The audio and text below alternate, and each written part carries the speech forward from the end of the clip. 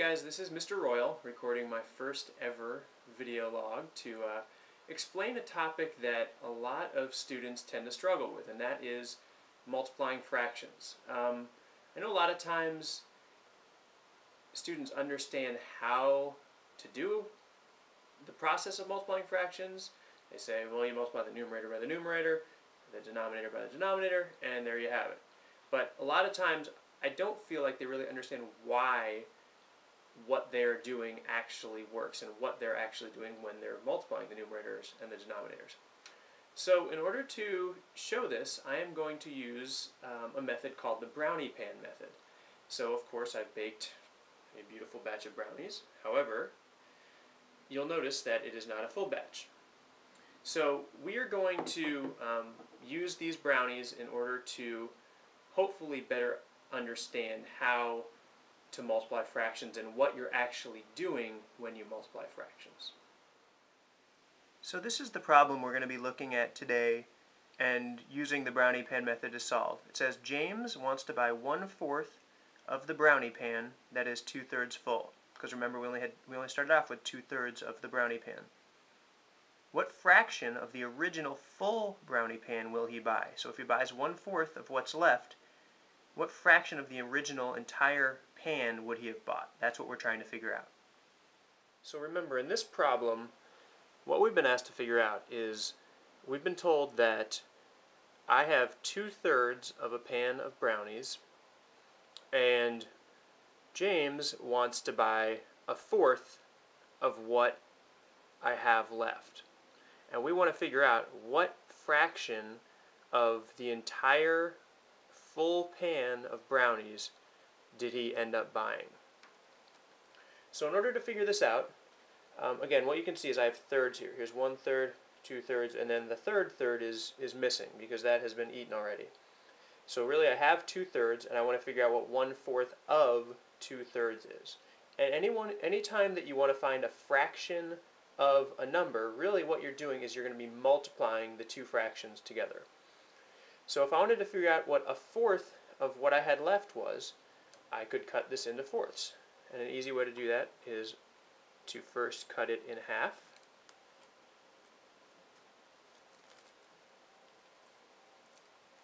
And I'm going to do my best here to make them equal halves. And then those halves I can cut in half again, which then makes fourths.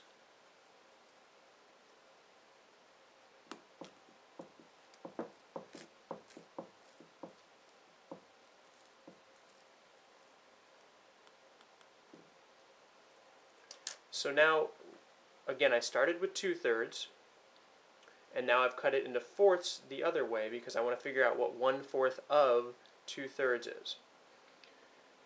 So if we just look at 1/4 of the brownies that are left, that would be looking at one of these sections. So this would be 1/4, this would be another fourth, and the final fourth. So a total of 4/4 equaling the total amount of brownies that I had.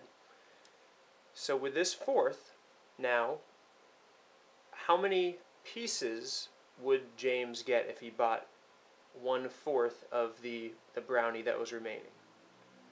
And he would end up buying 2 pieces. So 2 would be the numerator in your answer, because he's buying 2 of the pieces, and he's buying 2 out of a total of how many pieces would have made up this entire pan of brownies. Because again, we want to figure out what fraction of the original pan of brownies did he buy. So he bought 2 pieces out of a total of 1, 2, 3, 4, 5, 6, 7, 8, 9, 10, 11, 12, because we do have to account for the missing pieces of brownie. So there would have been a total of 12 pieces of brownie of the same size if we were to have a full pan of brownies, and he would have bought 2 of those, because that's 1/4 of what's remaining, because 2 is 1/4 of 8. So what we've determined here is that 1/4 of 2/3 is 1/2 out of 12, or 2/12, which you could then simplify to be 1/6.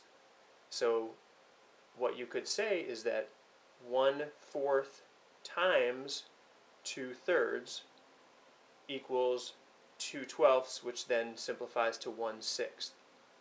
So this is just kind of a visual, more hands-on approach that might help you better understand what you're actually doing and how to multiply fractions together. So I'm guessing when you do math, you typically don't have a pan of brownies in front of you. So I just wanted to show how you can use the brownie pan method in class or on homework when you don't have the brownies with you. So again, what we stated was the fact that when you want to find 1/4 of 2/3, really what you're doing is you're doing the multiplication problem of 1/4 times 2/3. So I've started off with just a drawing of it's my imaginary brownie pan, and if we break this into thirds to start with, as best we can, they don't need to be perfect. So if those are my thirds, and I'm just going to shade in the sections that still have brownies remaining in them, because remember we said that 1/3 of the brownie pan had already been eaten before James went to buy his 4th. So here are my 2/3 of brownies. This is the empty section of the brownie pan.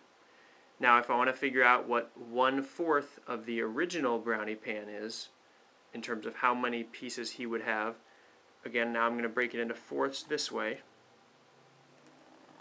the opposite way that you broke it into thirds. So in this case it'll be horizontally. So now I'm going to shade this section that represents 1/4 of the brownie pan a different color.